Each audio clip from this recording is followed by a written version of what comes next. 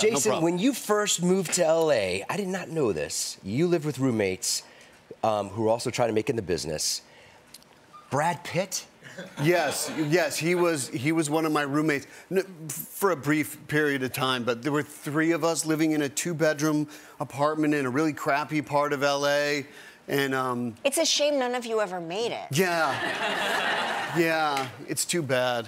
That must have been a lucky apartment. It was, apparently. So I should have had your toque on as well. Yes. What's he like as a roommate, Brad Pitt?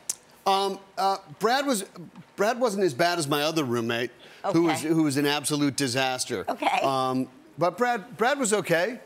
We used to play this game, all of us, to see who could go the longest without showering, I mean, I think about it now, and I'm like, dude, how disgusting. What were you thinking? Anyway. Who went the longest without Brad, showering? always Brad.